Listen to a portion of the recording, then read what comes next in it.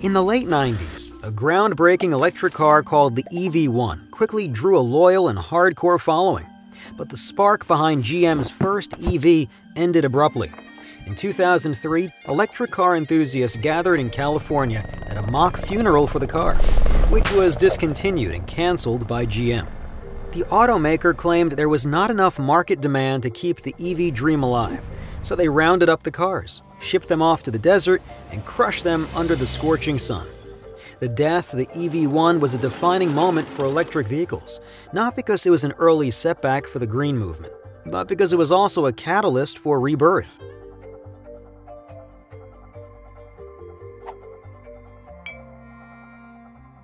The destruction of the EV1 inspired the creation of Tesla Motors. In 2003, two Silicon Valley engineers, Martin Eberhard and Mark Tarpenning, sold their e-book business for $187 million and started Tesla to build a greener car. Elon Musk joined as an early investor, leading the Series A financing and taking on several other roles as well. Tesla's plan was simple, but potentially genius. 1. Focus on lithium-ion batteries, which they expected to get cheaper and more powerful for many years. 2. Start with a high-margin, high-performance sports car. The aim was to shed existing stigma around EVs and use the revenue to fund a more affordable car. And 3. Achieve economies of scale so that Tesla could target other segments like semi-trucks. Tesla also planned to integrate energy generation and storage in the home and develop other emerging technologies like autonomous vehicles.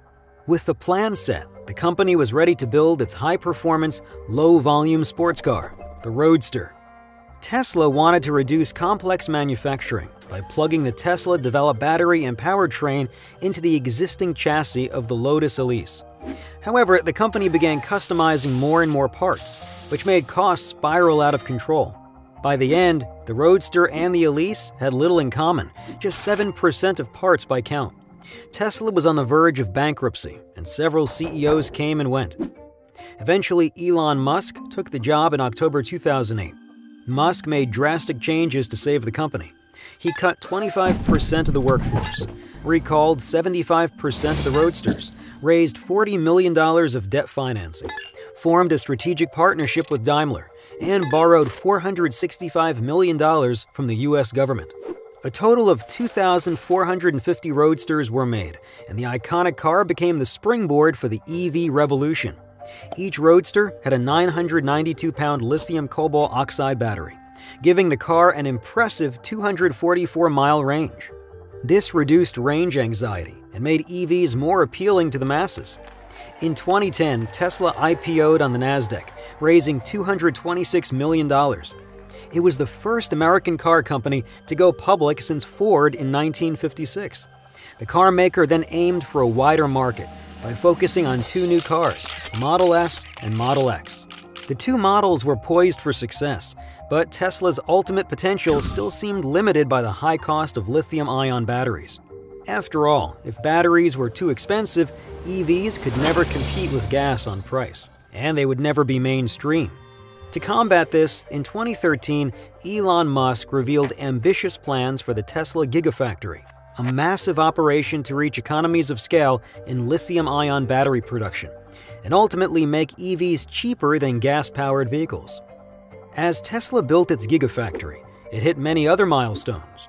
The company released Autopilot, giving the Model S semi-autonomous capabilities. The Powerwall was revealed, a lithium-ion battery for the home. Finally, it announced the Model 3, the car for the masses in 2016. By the end of 2017, Tesla passed Ford in market value, just 7 years after its IPO. To understand Tesla's ambitions for the future, you need to know two things: their mission, which is to accelerate the world's transition to sustainable energy, and their strategy, which is to productize the factory so that vehicle assembly can be automated at a revolutionary pace. Tesla knows that building a few electric cars won't make a dent in the global energy picture, which is why it's using its factory tech to go bigger and better.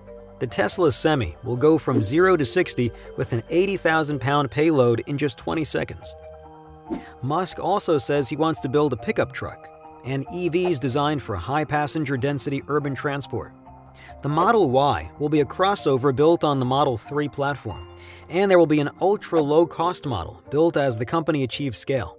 To do this, it will also need bigger and better gigafactories. Tesla also wants to change the entire energy paradigm by popularizing an ecosystem that allows homeowners to run their appliances and cars off green energy and even sell it back to the grid. Tesla's goals are ambitious, and the company's strategy is even considered naive by some. But if Elon Musk and Tesla can perfect the building of the machine that builds the machine, all bets will be off. The question is, will Tesla achieve their ambitious goals? Support our channel by liking and subscribing, and visit visualcapitalist.com for new content every day.